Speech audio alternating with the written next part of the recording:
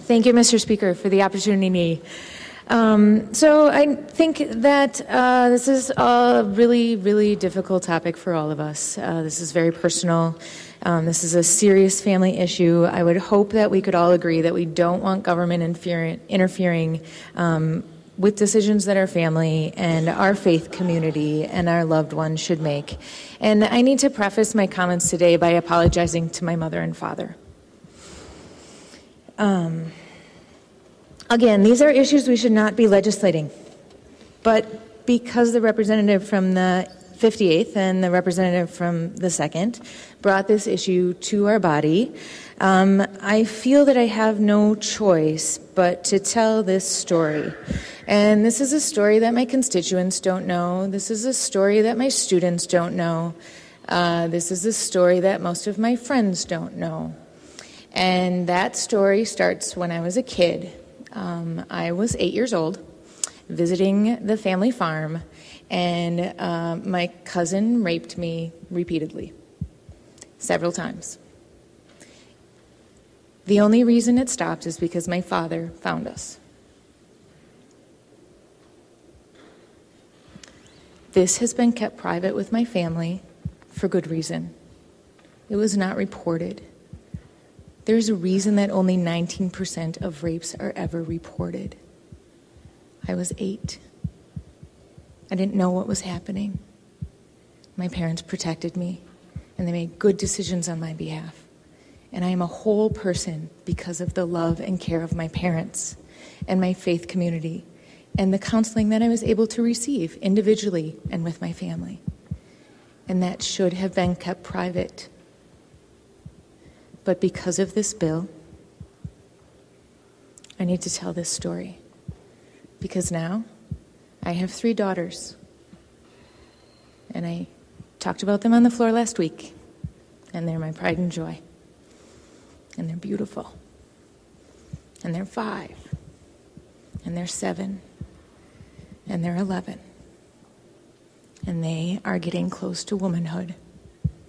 And God forbid they have the same thing happen to them that happened to me. And they actually be of childbearing age. And now I need to publicly reveal this to the entire community. And let's make no mistake, I am a state representative. Things that go on the police log do not go undetected. You are talking about my kids here, that this would have to be made publicly known for them to receive the services that they need.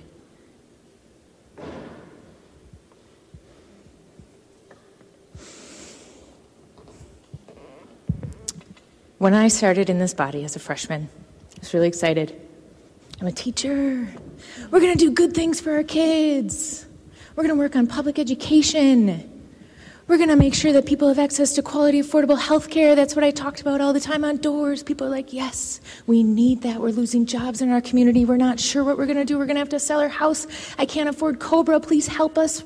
Mandy, get elected. Be our champion. Central Wisconsin is desperate for jobs.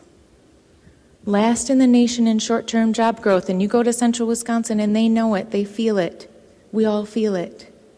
I can't believe we are taking this up today, of all things.